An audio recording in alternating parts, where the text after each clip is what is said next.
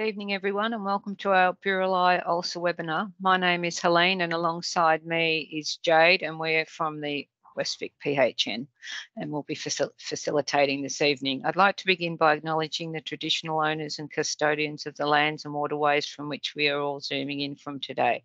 We recognise their diversity, resilience, and the ongoing place that First Peoples hold in our communities. We pay our respects to the elders, both past and present, and I wish to extend that respect to any First Nations people connecting today. We commit to working together in the spirit of mutual understanding, respect, and reconciliation. We support self-determination for First Nations peoples and organisations, and work together on closing the gap. A little bit of housekeeping. The majority of our webinars are recorded and freely available on our PHN YouTube channel. Jade's going to have that up on the screen. You can see that there. I have our upcoming events. I don't know whether you have any upcoming events at the end of this year. Please make note of the Westvic Health Pathways relating to this topic that is on the screen at the moment. And for this evening's webinar, all participants will remain on mute. If you have questions, just type them in the question and answer box, not the chat box, and I will ask them on your behalf. They will all be answered or asked anonymously. We do know that for some reason that software does block the question and answer function for attendees dialing in from mobile devices. So if you have a question but don't have access to that question and answer box, just pop it in the chat and I'll monitor that as well. However, if you do that, just be mindful that it is not anonymous and everyone can see those questions and comments. There is a link in the chat box to complete the survey after this evening's webinar. Our speakers for this evening are Professor Eugene Athan, and he's the Director of Public Health Unit, Barwon Southwest, and Associate Professor Daniel O'Brien, Director of Infectious Disease, Barwon Health. I'll hand straight over to Eugene, who will commence the webinar. Thanks, Eugene. Good evening, everyone, and thanks to the PHN for organising tonight's webinar. It's a great opportunity for Dan and I to speak to the general practice community, and hopefully we raise awareness around the increasing problem of Buruli ulcer. The public health unit, as people may be aware, has been a fairly new concept in Victoria. It came about as a result of the response to COVID in 2020, and we are moving towards a more distributed arrangement of public health management in Victoria. We have about 100 staff at the Barwon Southwest Public Health Unit. We're moving into other communicable diseases programs, which focus on health protection, health promotion. In particular, we're also taking on notifiable infections, which includes Buruli ulcer or band-style ulcer, as it's been known in the past. Our role is to both do a notification, supervise and support diagnosis and treatment. And obviously, Dan and I have also been very involved in research over the last 20 years when I look back. We also recently assisted with the Chief Health Officer alert, where there was notably increased report of cases in and around Belmont and Highton in Geelong, and also in some inner suburbs of Melbourne. And Dan will talk about some of the important aspects of what we know about the disease and what we're yet to learn. So it's a great opportunity. Please ask questions, and look forward to hearing from Dan. So thanks, everybody.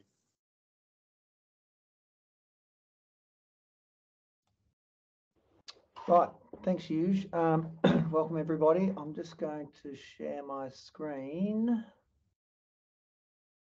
Hopefully that'll work.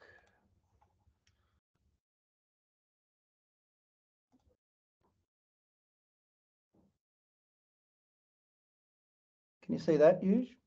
Yes, we can see it okay. Looks good. So look, thanks everybody for coming along. Last time I did one of these talks was before COVID. We were in person, and it's obviously very different now, but COVID's kept us away from Buruli ulcer for quite a while. We just didn't have time to get our heads up, but it's nice that we can get back into Buruli ulcer, because it already was neglected before COVID, became very neglected, and I'm hoping we may make it less neglected, because it is becoming a more and more of an issue in our region. And I'm not sure we've made a lot of progress in how to prevent it as far as moving around. what I do think we've done is made some progress in what people can do to try and prevent it through some research we've done that we'll talk about, but also we've certainly made progress in treatment once people are diagnosed with it.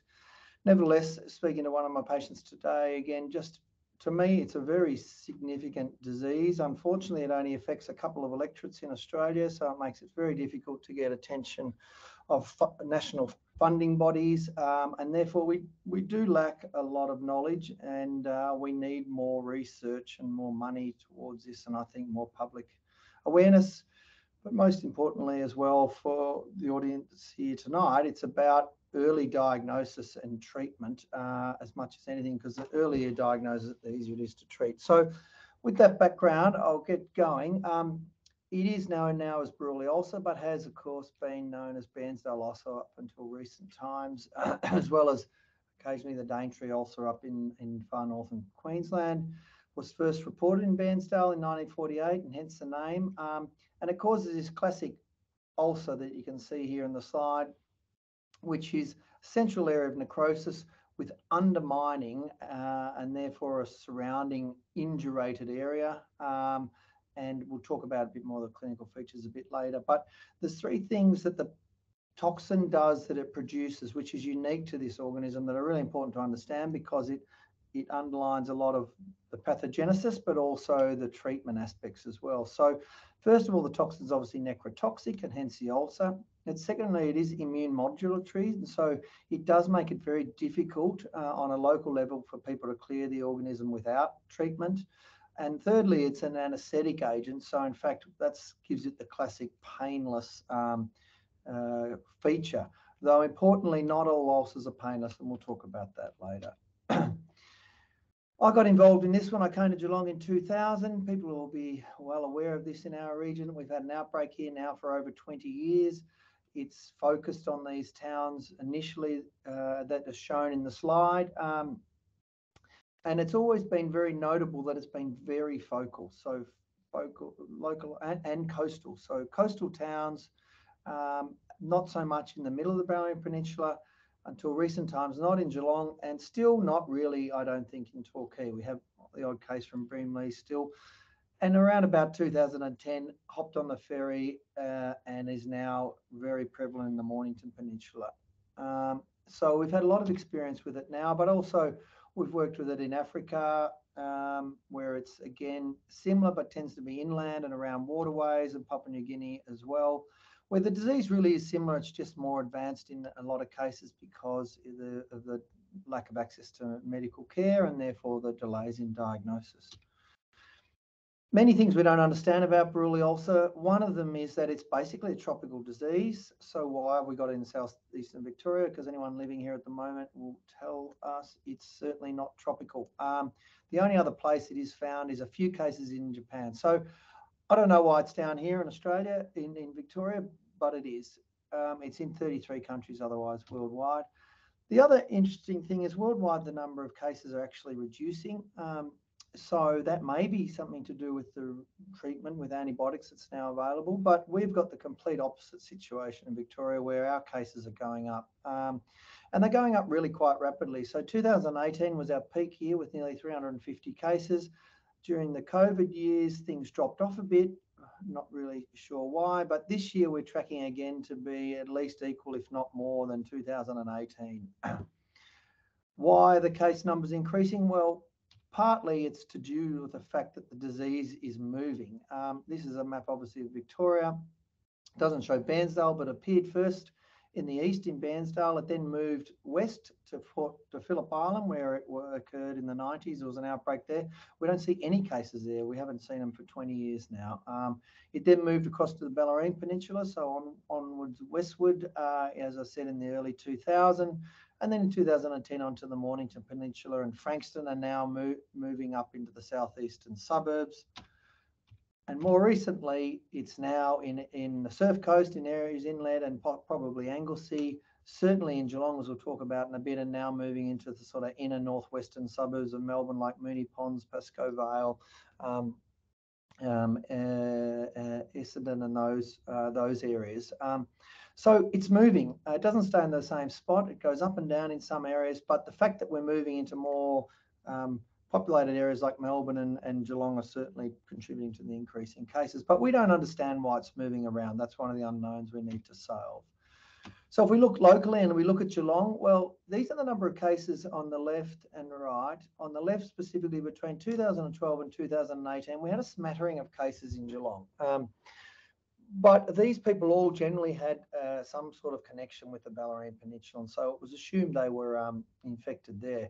However, if you look at the last 3 years, we've now had a significant increase in the cases of people who live in Geelong, up to 23 cases, even more than that now. This is when the slide was made, or 72% of cases in Geelong have occurred in the last 3 years. So something's changed. And if you look at the location of the cases now on the slide on the right, you can see that they are very focused in this area here, and we'll talk a bit more about that. So why are they moving? Why are the cases moving around? Well, there are many theories, but I think that the possums probably play a significant role in this. And the key role that they played was discovered by Jeanette Fife, Paul Johnson and their group from Melbourne when they went down to Point Lonsdale to test the environment and had the idea of looking at possum feces, and possum feces were found to actually be PCR positive for M. ulcerans. And then when they collected possums, they found that a significant proportion of them actually had ulcers, and there's no doubt that the ulcers actually killed the possums in the end. So possums are involved, and more evidence for their involvement is very well illustrated by our own experience here in Geelong. If you look on the right slide, we actually, where possums went out through Geelong and did possum fecal surveys throughout the whole of Geelong, actually, in 2019, 2020 and 2022. And that's actually given us some really good insights, because what we found in 2019, the reason we did it was that we had cases in Belmont, and the actual positive possum feces were exactly related to where we had cases. And now when we look at a couple of areas, if you look at Buckley's Falls, had some cases in 2020 in possums. This year and last year, we're now getting cases in that exact area in Newtown. So we think Newtown's now a new endemic area. But the same pattern's been repeated in this other part of Belmont here. And now we've got cases a year or two later. Now in Highton in 2019 and 2020, we were seeing positive feces. Now in 21 and 22, we're seeing human cases, and likewise in parts of Marshall.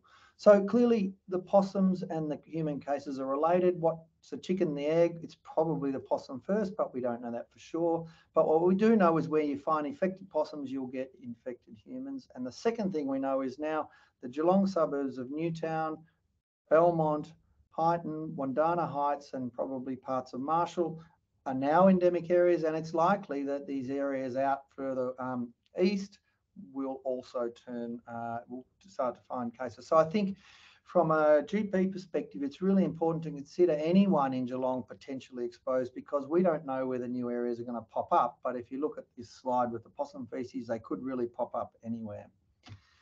The second thing is we know that possums can actually infect a human, because I had a patient I looked after who picked up a sick possum. It bit him on the finger, and 2 to 3 months later he developed a Buruli ulcer. So they clearly carry it, and they're infectious, and their feces are infectious. The second part of the puzzle is the role of mosquitoes. Now, I don't know that that's entirely clear, but what we do know is if you look at areas of the Barwon Peninsula where we have human cases, that the incidence of human cases correlates with portion of mosquitoes that are positive. So there is a correlation between the two that we've seen in experimental studies done at Melbourne University by Tim Stanier and his group, that if you coat a mouse's tail with M. ulcerans, that if you puncture it with a needle, or occasionally if it's bitten by a mosquito, you can induce an ulcer. So certainly it's possible that you can inoculate either via an injury or a bite the organism and cause an ulcer. But I still think there's a lot that we don't know.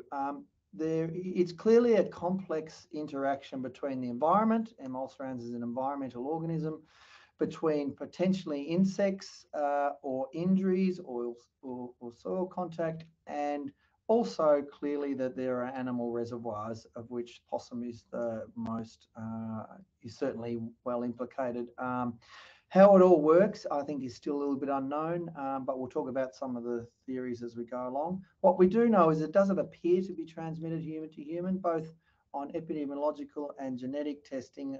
Our research suggests that it isn't transmissible. So we think that 1 in 30 households, a second person will get the infection. So I think that's always really important to tell families that they need to keep an eye out on other people in the household and make sure they check their limbs, but that it's likely they've acquired it from a common environmental source, not by a transmission between each other. With a lot of advocacy and effort, we managed to get an NHMRC grant, thankfully, in 2018 to do some research. I mean, it was crazy that we have increasing cases, it's spreading, and we don't really know how to prevent it. So we, amongst others at Melbourne University and other centres, got some money to do some research. And what we've done here at Barwon Health, in conjunction with the CSIRO, is do a case control questionnaire, as well as environmental samplings on a proportion of those properties. I don't want to go into it too much, except to say that we have found some factors that are associated with BU in the case control questionnaire. One is diabetes. Now, it's not surprising because other mycobacterial infections are more common in diabetics, such as tuberculosis and leprosy. So it just means that those who are diabetic, they probably need to know that they're at a higher risk and probably need to take more precautions, but also keep an eye on their skin and present quickly if they have any lesions. Second of all, I think that's really, there's occupational exposure. There's no doubt we see lots of tradies, gardeners, landscapers, golf care workers who develop this disease. And our study showed that working outdoors with soil contact puts you at higher risk. And that's just, I think, being in contact with contaminated soil that is contaminated by possum feces, basically. Environmental thing, once again, possums were strongly associated, but not only possums themselves, but the more possums you have, the more likely your risk is. So clearly possums again, but also some other environmental things like the type of trees you have. Tea trees, high risk. The use of bore water appeared to be high risk, and having a pond at your property was high risk. But what I really think was really useful is that we did find some protective behaviours, and there were 3 things that seemed to really protect you. One was, if you get a wound while you're outside, if you immediately tend to your wound with washing it and then putting antiseptic, you reduce your risk of Buruli ulcer. Likewise, insect repellent use reduces your risk, and also covering with your arms and legs with clothing reduces your risk. And we'll talk about that a bit more in a sec. BCG came out as a protective factor. So there will be many in this audience who've had BCG, so that might be helping you. And we need to explore that a bit further. But what I think was even further interesting, if you look at potential protective behaviours and you put them together, the more of these potential protective behaviours, and I'm not going to run through them, but they're on the right here, that you do, the less likely you are to develop Buruli ulcer. And if you look at the 3 that we said before actually have been associated with prevention, that they're actually additive. The more that you do, the less likely you are. So I think we can say to people now, if you want to protect yourself from Buruli ulcer, so a family of someone who's got a case, so they're at high risk, as I said, 1 in 30 households will get another case, that when you go outside, you cover up any wounds with dressings, and if you receive any wounds while you're there, you wash them in soap and water, you use antiseptic. You cover up as much as possible. That's long sleeves, long pants, socks and shoes when you're gardening especially, and that those areas are not covered, use the insect repellent. And I think we've got some evidence to say that that can help prevent disease. And I think that's really important because up until recently, we haven't really had a lot of tools to help us in that area.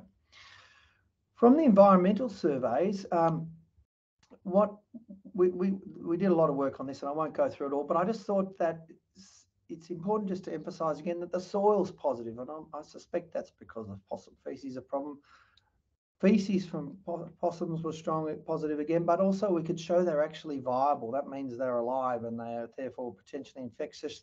But the other tantalising thing is we found feces from foxes that was also in a proportion of them positive, but also viable. So it's possible that, in fact, foxes have a role in disseminating this disease and might be a reservoir as well. So we need to look into that. But anyway, in summary, I think there are a number of transmission pathways. It's direct inoculation, either through a bite, through a skin injury, or a pre-existing wound. So it's not just one way. You'll often hear people say it's just mosquitoes. I don't believe that. I think it's multiple potential ways. There are certain environmental risks we've been through, that there are some things that you can do to try and prevent it, that there are certain populations that we should be educating about their risk and how to prevent it, and that the tantalising thing is whether BCG could provide some protection on a population level. So I want to move now on to clinical aspects and then on to treatment. So here's the ulcers again.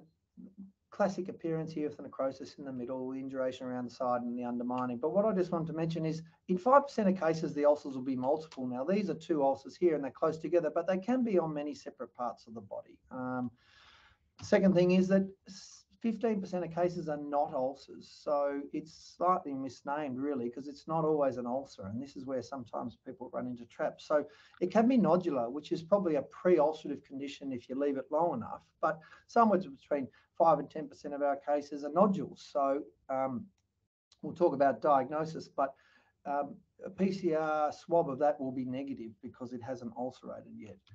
Plaques are found in Africa. We don't tend to see them, but they're subcutaneous swellings that you can see in this photo. But the really important one that really causes us trouble is the edematous or the cellulitic lesions. Now, again, I haven't got time to go through it all today, but importantly, these are painful. So not painless, but painful. They have signs of inflammation, just like cellulitis. So they'll get fever, they'll get high inflammatory markers, and they'll often, surprisingly, I don't know why, look like they might respond initially to your anti-staphylococcal antibiotics like Fluclox or Keflex, but they're not. They're Buruli ulcers, and the key is that it's cellulitis, especially around the joints. So your elbows, your knees, your ankles, your wrists. In someone from an endemic area, that's a little bit odd. You don't have a portal of entry, or there's no reason why they should have cellulitis. You really need to think about edematous lesions, because these things are highly destructive. They're rapidly progressive, and in a week to 2 weeks you can really lose a large amount of tissue. So they're the ones that really cause us the most problem. We have published a paper on this if you're more interested in the clinical features that you can look into. WHO classifies lesions according to their size and whether or not you've got multiple lesions or lesions at a critical site. But basically, most of our lesions are category 1, less than 5 centimetre in diameter, and we would term these as mild. However, severe lesions, that's category 2 or 3, are not just in Africa. We have them as well, and these are a couple of examples. Here's a lady with really severe ulcer of her ankle with a large tissue destruction, and another person on the right who had 13 ulcers at presentation. What we don't see is the osteomyelitis. It is very common in Africa, about 15% of cases, but we don't see it here. I've seen it twice in about 1,200 cases that I've looked after. So I think it can happen, but it is rare. So people often get really worried about the bones underneath. In my experience, that's a very unusual occurrence, and would be in someone who's had the ulcer for a very long time that hasn't been diagnosed or treated.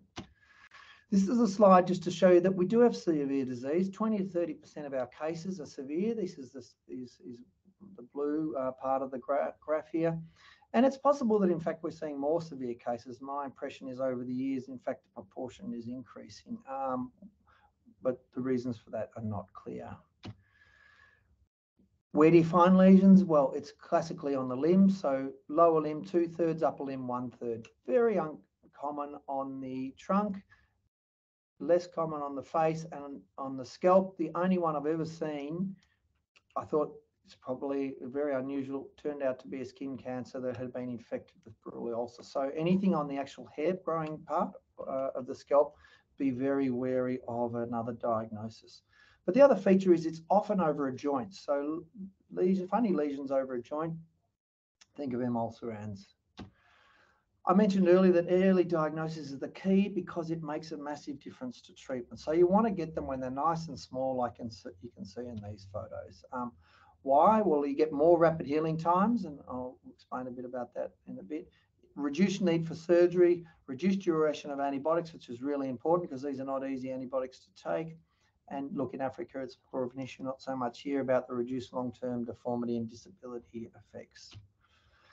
So how do you diagnose it? Well, I think most people here would be aware that basically it's diagnosed on a PCR, which for an ulcerative lesion involves swabbing the undermined edges of the lesion and sending that fresh, making sure you can see on the tip of the swab that you've got some material there, because if the lesion's not ulcerative or if you've got no material, well, you might get a false negative PCR result. So it's really important. 5% of cases that we see have a false negative PCR. So if you're suspicious, especially if it's not ulcerated, then go ahead and either repeat the swab or, better off, do a punch biopsy, because the punch biopsies are very sensitive. Send it for both PCR but also histopathology, but don't be put off by an initial negative PCR, because that's certainly 1 in 20 cases. That's what we see. Moving on to treatment now, I just want to talk about the evolution of treatment, because it has really evolved a lot, but focus on the two main things, and that's the use of antibiotics and the role of surgery. This is a long time ago now, and I'm sure people are aware, but historically it was basically thought to be a surgical disease that you treat with surgical wide excision. But for a number of reasons, it's clearly not. This is an example. This is when I started in Geelong early on. This was for somebody who had a lesion on the ankle, had a free vascularized flap with a skin graft. And you can see how destructive that was, with huge morbidity and huge cost.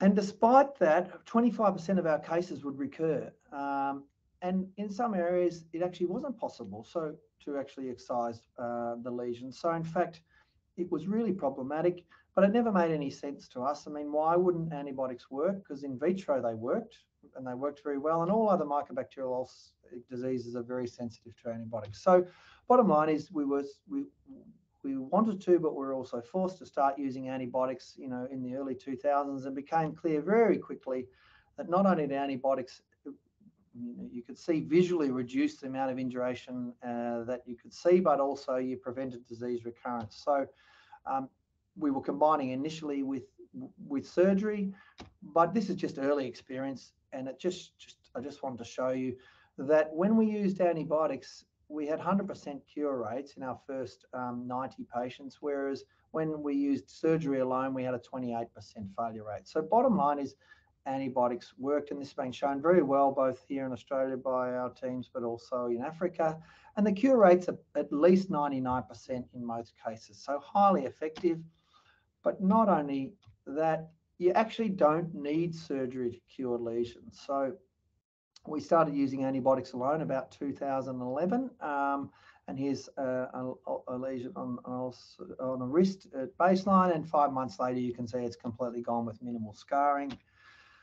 We published our experience, 2014, 2015 on the first 132 patients, which we didn't use surgery with, just antibiotics, and we had a 99% cure rate, which led to guidelines being presented. And these are still available in the MJA. We haven't updated them. We do need to do that. COVID's got in the way, but that will hopefully happen maybe next year. But anyway, the bottom line is there are some surgical principles which underlie treatment. And that is, first of all, it is a medically treated condition now. And we use antibiotics for a recommended period of 8 weeks. It needs, like any other mycobacteria, to be a combination of antibiotics with rifampicin as the key one, plus a second antibiotic, which can either be a fluoroquinolone or clarithromycin. And that surgery is no longer required for the cure of infection. Instead, it's aimed at wound management and prevention of deformity or disability.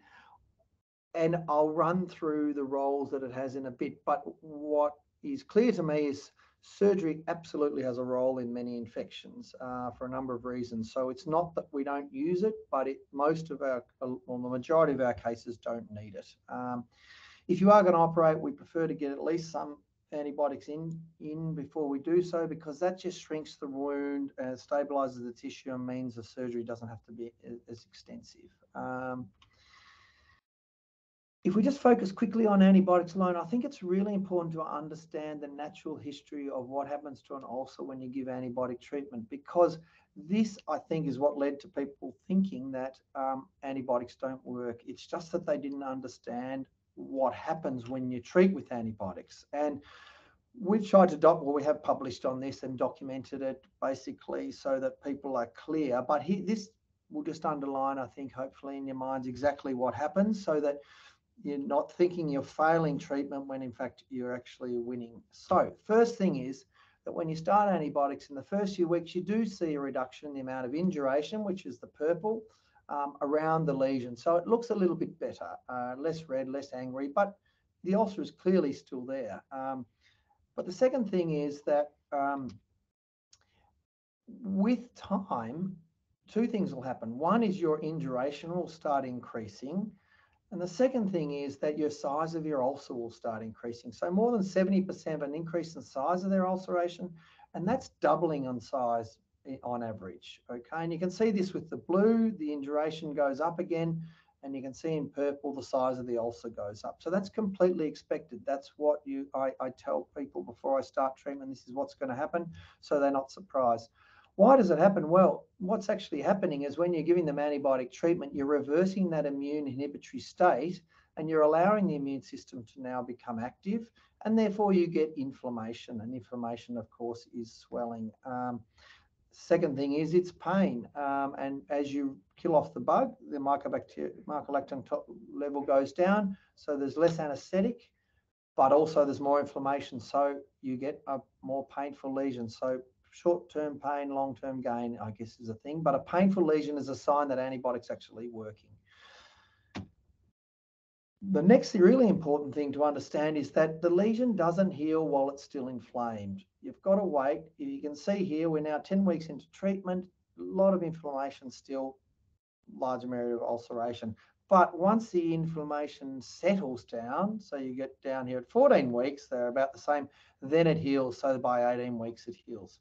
And we've shown quite clearly that the amount of induration is directly proportional to the time to heal. So the key is we've got to work on reducing that inflammation, and we'll talk a little bit about that in a bit. The other thing that you'll see us talk about is basically paradoxical reactions. And this was the recognition that what we're actually doing is when we treat people with antibiotics, we are, as I said, reversing the immune inhibitory state, and sometimes, probably 20 to 30%, you get a significant worsening in the clinical appearance. You can see this histologically in slide A and B here, that when you start, before you start treatment, the actual lesion is very necrotic. These are necrotic fat cells here with almost no inflammation. And then when you stain it, you've got large numbers of pink acid-fast bacilli. But once you start antibiotics, slides C and D are about 6 weeks into treatment, you can see a huge amount of inflammation there. And when you stain for organisms, you don't see any, because what you're really doing is reversing that immune inhibitory state, and you're allowing the immune response. Now, a paradoxical reaction is when that immune response is really clinically significant, so it's causing significant ulceration and significant deterioration. But the paradox is it looks like it's getting worse, but that's because it's actually getting better. And I think that's what led to people thinking antibiotics don't work, is that they were noticing this and thinking they were failing. But once we recognize this, we now understand that it's part of successful treatment, and now the challenge is to manage it. So once again, just to outline it in this sort of natural history, looking at the amount of induration. So in the first few weeks, it goes down and then it builds back up again, but now it builds up even more than the original induration, and the size of the ulceration increases significantly. So the point is that a significant paradoxical reaction can really cause a significant amount of tissue loss. So they can be really quite destructive, and therefore they can be problematic. How often do they happen? About 20 to 30%, the actual clinically significant paradoxical reactions.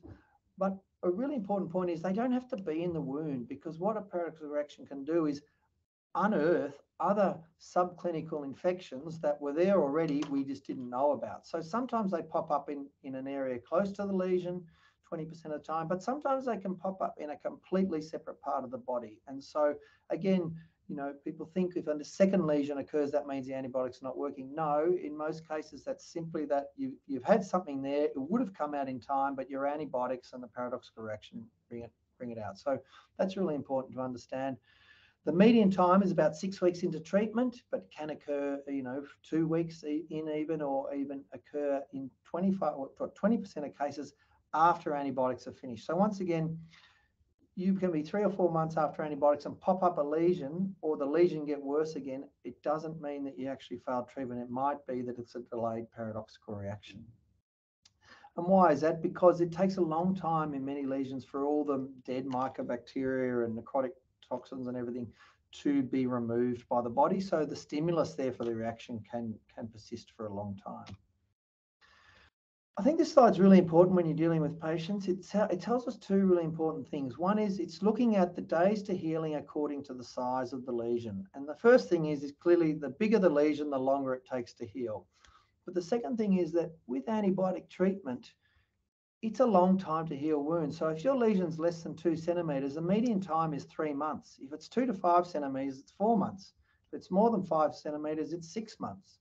And so right at the start, when you start antibiotic treatment, it's really important to let your patients know that, in fact, this lesion is going to be there for a long time and they're going to need patience. And then when they finish their antibiotics, because that only goes for 8 weeks, they're still going to have an ulcer. But the second thing is that if you get significant paradoxical reaction or significant inflammation, that your wound healing time will increase by 6 to 8 weeks. And therefore, the paradoxical reactions, not only are destructive, but they will hold back your wound healing time. And therefore, doing something about it is often important. The hardest thing to work out is it a paradoxical reaction or is it relapse? Clinically, they do look a bit different on these slides. I don't know if people can appreciate it. The one on the right is a relapse. The one on the left is paradoxical reaction. Paradoxical reactions are often, you know, the tissue looks healthy. It's just quite inflamed. Whereas on the right, it's really unhealthy looking tissue that really looks like, you know, an original lesion that hasn't been treated. But the key to it really is, if you're not sure clinically, is to biopsy it, because on biopsy, what you'll see is a large amount of inflammation. You'll see minimal or no organisms, and that gives you the answer. It's really important. People often send it off for a PCR. The PCR comes up positive and people feel therefore they've failed treatment. The PCR is positive, of course, because that's why you've got a paradoxical reaction. So the PCR is not useful at all in distinguishing between the two, because in by far the majority of cases, the PCR will be positive in paradoxical reactions. So that's really important to understand. Cultures are useful, but they take, you know, 6 to 12 weeks to come back. So they're only useful in retrospect. Now, the problem we've got with antibiotics is rifampicin and clarithromycin, or rifampicin and ciprofloxacin, are not that well tolerated. They are really difficult antibiotics to take, especially as you get older. So in our experience, 1 in 5 people who start antibiotics will have an antibiotic reaction severe enough that they have to stop at least 1 antibiotic.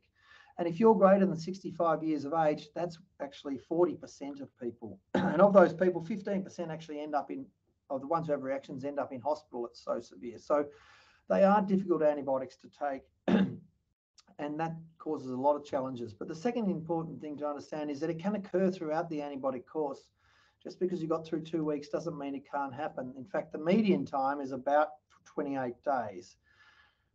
The helpful thing is, what it does mean is, if we can reduce the duration of antibiotics in some people, then you can significantly reduce the risk of antibiotic complications. And so we'll talk about that when we talk about the role of surgery. So where does surgery come in? As I said, I think surgery has a really important role still in the management of this condition. And that's because with the antibiotics, we've got significant rates of complications, as I've mentioned. There's very long healing time, so people often get frustrated, or it's expensive, or, you know, lots of visits to the doctors. That there are paradoxical reactions, which, as I said, delay wound healing and can cause significant tissue loss. And there are a number of people who got so many medications that interact with these antibiotics that it's really difficult to treat them, or you have people who don't want antibiotics. So there is a role for antibiotics in all of these cases, and we have tried to publish our experience and recommendations on this in the ANZ Australian New Zealand Journal of Surgery in 2018. that sort of has a table in a nutshell that goes through the different forms of surgical treatment that can be used, what the indications are for them, what size of lesion is suitable for them, the advantages and disadvantages, and also the timing. And I'm not going to go through in fine detail, but just to give you a bit of a feel for it, I'll run through some of the options. So first of all, curative surgery, there is still an option for those who can't take antibiotics or those who do not want to take antibiotics, but it needs to be a small lesion in an area that's accessible to a wide excision and direct closure. So if you've got to do a vascularized skin flap or skin graft, I don't think it's on, because that's too much morbidity. But if you can do it here, as you can see this one on the foot, a reasonably small wound, and it heals much more quickly, so in 2 to 3 weeks. The important thing is you've got to check the histological margins. If there's any inflammation to the margins, there's a very high risk that this will recur. Here's another example of a lesion on the back of the arm. It's often a good place to do it because there's a lot of tissue. They can get the wound back together. But have a look. It is quite a significant wound, and it generally requires a general anaesthetic. So there's some disadvantages in that. Furthermore, as I said, if they don't get it all out, it'll come back. But also the people who are at high risk of recurrence, and they are people who are immune suppressed, or potentially those who are more elderly. So an example would be, this was a lady who was 78 on prednisolone for PMR, had an attempt at a wide surgical excision and direct closure, and she recurred. So it's not suitable for everyone, but it can be suitable for a proportion of people.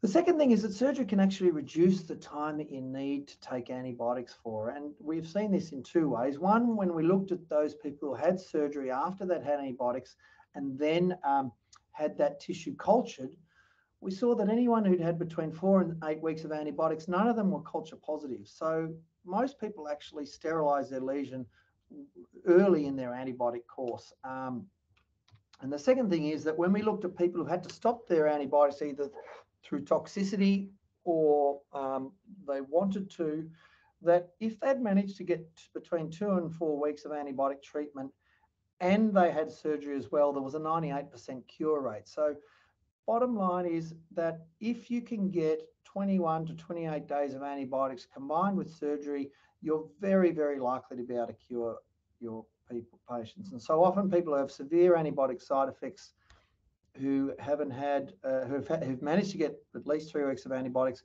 I'll just try and get some surgery done on it, and we'll explain in a minute what, and that will generally result in cure. The only one who failed had only had 7 days of antibiotics.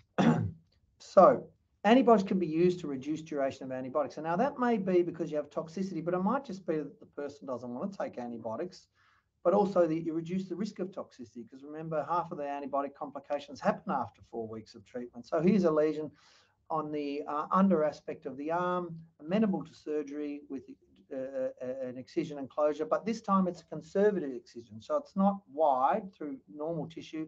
It's just taking out the macroscopically abnormal tissue. That person achieved cure. So that's something we can either use for patient choice or if someone who's had a reaction. But another thing is just actually a curette under a local anaesthetic. So here's a small lesion. So these are for small lesions. Here's a small lesion on the back of the calf, has a curette under local anaesthetic, just taking out the macroscopically abnormal tissue. 4 weeks, it's already starting to heal. 8 weeks, it's totally healed. And so again, only 4 weeks of antibiotics needed in a curette, and it reduces the duration of antibiotics, but also probably helps the time to wound healing because you're taking out the necrotic material, which is causing inflammation, which is holding the wound back. A reasonably well-known local had that performed and had good success. Antibiotics plus debridement is something that is often very useful too, because one of the problems is when you're treating these wounds, if they don't clean up. So here's an example again, 10 weeks in, still a lot of inflammation, not much wound healing, because when you look at the lesion, it's still necrotic and inflamed, and that inflammation is going to hold back wound healing. But if you were to just simply debride that and clean it up and get rid of all that necrotic and inflammatory tissue, what happens? 4 weeks post-debridement, beautifully clean ulcer, heals 6 weeks post-debridement. That's really quick if you hadn't done surgery. So it's a way of actually reducing your time to healing. So in this situation, we're not using it to reduce antibiotic duration, we're using it to improve your wound healing rates. Importantly, though, you can actually debride wounds really well in the clinics. And I find if people use a good debriding agent, and Flammable Fort's the one that I think works really well, plus debridement in the clinic with the clinic nursing staff, that you can have really good outcomes. You don't need formal plastic surgery in most situations. So here's a lesion, baseline greater than 5 centimetres. As I said earlier, that median time to heal this lesion is 6 months. Day 9, still very necrotic, not looking good. Week 3, after treatment purely in a GP surgery with debriding agents and some debriding by the nurse, looking much cleaner at week 3. Week 5, looking great. By week 13, totally healed. So, as I said, normally 6 months, this healed in 3 months, and I'm sure it's because of the really good care received at the GP surgery, but also the debriding agents. And therefore, point being, I think still there's a real role for regular dressings in GP clinics. I think it can really help. But also that doesn't always have to be a formal surgical debridement. Just to say, we do still sometimes use skin grafts, but really only on very large lesions. This is a cellular lesion of the arm with significant tissue destruction. The lesion itself will take probably a long time to heal, but also very painful, and sometimes covering the wound with a skin graft will not only heal the wound quicker, but will also relieve pain quicker. So that is still occasionally used. Here's an example where antibiotics have been given for 8 weeks, but the wound's really not progressing. 13 weeks in, you can see still quite necrotic and a significant wound. Now, you could debride that to improve wound healing, or if you want to just get it healed straight away, you can excise it with a conservative excision. But once again, notice the size of the scar. It is really quite big, and you've had a general anaesthetic. So there are some downsides to that, but that is an option. The main take-home message, though, is that there is no longer a role for aggressive excisional surgery of M. ulcerans lesions. We haven't been involved in a vascularized tissue flap, I don't think, since about 2004. It shouldn't happen anymore. Sometimes spit skin graft, but rarely. But mostly antibiotic treatment combined with some surgery to help wound healing should avoid the need for this sort of situation, almost always. The last thing I want to quickly talk about is the paradoxical reactions. As I mentioned, they can be quite significant. Here's an example. When you look at a cellulitic lesion like this, you just know it's going to necrose and ulcerate because that's what they do. You can see here after 3 weeks, you're already getting this necrosis. This is on antibiotic treatment. At 6 weeks, not looking good, and look at 7 weeks. So not only is there significant tissue destruction, but this is a long way off healing, and that the patient, of course, thinks you've got no idea what you're doing. The really important thing, again, is this is not a failure of antibiotic treatment. This is an expected outcome of antibiotic treatment. It's just we need to manage it and try and prevent as much tissue loss as we can, but also get it healed as quick as we can. So one thing you can do is corticosteroids. So we use corticosteroids quite a lot, a dose of about 0.5 milligram per kilogram. And you can see here, here's a lesion getting very inflamed. You start the corticosteroids, the inflammation reduces significantly. It does take a while to settle, but it eventually will lead to healing but with importantly, not significant tissue loss. Problem with steroids is, of course, they have side effects, and that's a downside, but they can be very effective in preventing significant tissue loss. The other thing, though, that can help is surgery, because here's another case, significant inflammation, paradoxical reaction. What's that? Nearly 5 months into treatment, still inflamed, still not healing. Can debride that, clean it up. 2 weeks post-surgery looks great. 6 weeks post-surgery, it's healed. So paradoxical reactions can definitely help to heal wounds and also preserve tissue. So what we'd say in mild to moderate paradoxical reactions, we would generally observe. Most importantly, don't change or stop antibiotics because it's not antibiotic failure. But if it's severe, some corticosteroids, which we try and wean over about 8 weeks, plus or minus surgical debridement. So that's where I'd like to stop today, just to mention that it is obviously really important local condition, but it's really important throughout the whole PHN network because, of course, the Barwon Peninsula and the Mornington Peninsula, they're tourist areas. People come down here. Many people at holiday homes who live in Western Victoria. who will come here for a few weeks, pick up their disease. The incubation period, I didn't mention, I should have, is on average about 4 to 6 months, and they'll present to GP practices outside the region. And so it's really important, I think, for everyone to be aware of this condition because, as I said, early diagnosis is the key to treatment. So thank you. Thanks, Dan. I do have some questions. First one, if prior mycobacterial infection, whether naturally acquired or vaccine-induced, provides some level of protection against subsequent disease due to TB and Buruli, why high levels in Africa and Papua New Guinea? Of the disease? Yeah, look, that's a great question. And it brings me to 2 points. One, I'd say it's also really, we've shown that you do get some protection from having natural disease. So when you get rid of the organism, I always say to people, it's like you've been immunized. So you are more protected than someone who hasn't had it, but it's not bulletproof. So in our experience, there's a recurrence rate, so that's another infection of about 1%. Okay, so 99% of people who I see, I never see again, but 1% of people can catch it again.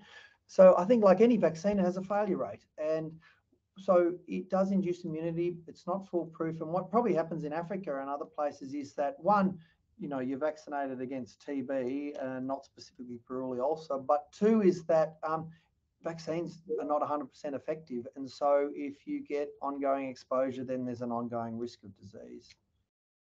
Thank you. Next question, the best dressing while the healing process goes on? Yeah, look, I think, you know, it's always a little bit different, but I think that the best dressings are the sort of cotton-based gauze dressings. So Primapore is an example, because waterproof dressings smother the wounds too much. Band-Aids, no good at all. They don't absorb enough. What you want is something that absorbs the fluid that's coming out, but also allows it to breathe. So I find the cotton-based sort of gauze dressings really good. Change them every day in the early stages. If there's a lot of wound, because when you get these sort of 6 to 8 weeks in and you're starting to get the immune response, as I said, you get increasing pain, you get increasing ulceration often, but you also get increasing fluid discharge often. So wounds can sometimes become quite, have quite an amount of fluid discharge, and therefore sometimes you even need to change the wounds, the dressings twice a day. But I just say, look, if your dressing's getting soaked through, change it. If it's dry, you might need to only change it every couple of days. Another question. Does Buruli ulcer / disease confer protection against further lesions / disease? Yeah, that's what I just said before. So I think it does, but it's not foolproof. So I always just say to people that don't live your life paranoid you're going to get another one, because it is really uncommon. But if you see something, don't delay in getting it checked out. Don't think you can't get another one. And I just run over those 3 things that can prevent disease. That is covering up when you're outside, wearing mosquito repellent on exposed areas. And if you've got wounds, cover them up. Or if you receive wounds while you're out there, make sure you wash them in soap and water and apply some antiseptic. Next question. Has topical steroid, for example, Eliafret, been used with Gladrap? My dermatologist recommended this for me years ago for my reactions to mosquito bites, and it works very well. Yeah, look, that's another good question. I've never used it as a treatment of the ulcer. Sometimes I've used it as a local treatment for a paradoxical reaction. So in someone who you don't want to give them oral steroids for some reasons, then topical steroid, not on the ulcer, but on the surrounding induration area, is something that can be tried, yes. But I must admit, I don't use it a lot. We haven't got nearly as much experience with that. Okay, I don't actually have any more questions that have come in. So I'd just like to take this opportunity to thank you, Dan and Eugene, for taking the time. I know how busy you are, especially this time of year and everything that's going on in Barwon Health. So thank you so much for taking the time to speak to our members. And please don't forget to fill out your evaluations. If you have any further questions or anything, you can email me and I can pass them on to Eugene and Dan for you. So thanks again. Any closing comments from either of you? I'll maybe leave that to you. Just to let let the GPs know. Dan is a recognised international expert in this area, so a lot of the advice that is given is really cutting edge and where the state of play is around this disease. So just keep that in mind. So thanks, Dan. It's been a wonderful review of a very complicated disease. Thanks, Eugene. And thanks everyone for attending. And yeah, feel free to give us a call if you've got any questions or cases you want to discuss. Thanks, everyone. Bye for now. Thanks all. Good evening. Bye.